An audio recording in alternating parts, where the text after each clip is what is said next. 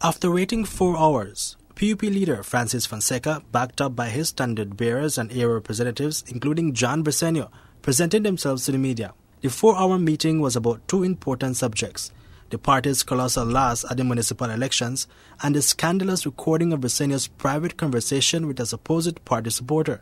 That conversation, believed to be recorded just before the municipal elections, is now in the public domain.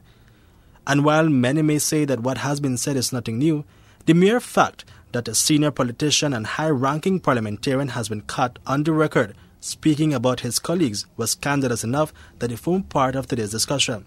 The United Democratic Party believes that the recording of John Briceño is a devastating piece of evidence of corruption during the Musa administration and that the PUP cannot ignore it. And as he said in his release yesterday, Briceño would not comment on the content of the recording itself.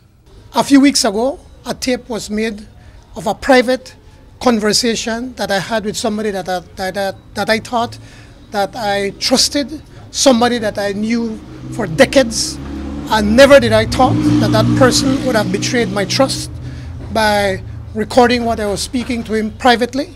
Yesterday, I took out a short statement making it clear that I will not discuss what I have said privately with those individuals.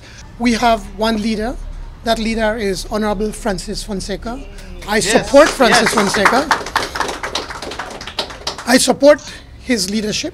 I've been working along with him and with other members of the national executives and also with other standard bearers. I stand here as a proud member of the People's United Party.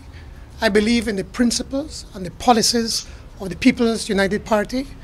Also standing there was Said Musa, the former leader of the PUP and former Prime Minister Belize. In the recording, Briceño goes on to share a few financial mismanagement during the Musa administration, specifically the yen swap that caused Belize to lose $3 million. And while Briceño would not comment on the recording itself, Musa was not so conservative in his remarks. How do you feel about what Mr. Briceño said about you?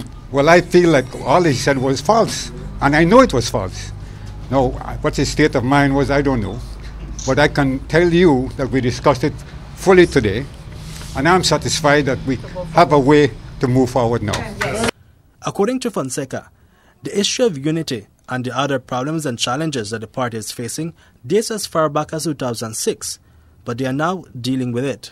We will deal with it in a responsible way, in a brotherly way, and we believe we are on the way to resolving whatever differences exist among us. What we are focused on, as you have heard very clearly today, is moving forward united in working together for the good of the people of this country. We're all in the process of self-examination. The entire party is in that process of self-examination, and we're going to fix it. We understand the challenges and problems that exist in our party, and we are going to fix those problems and challenges, and we're going to move forward.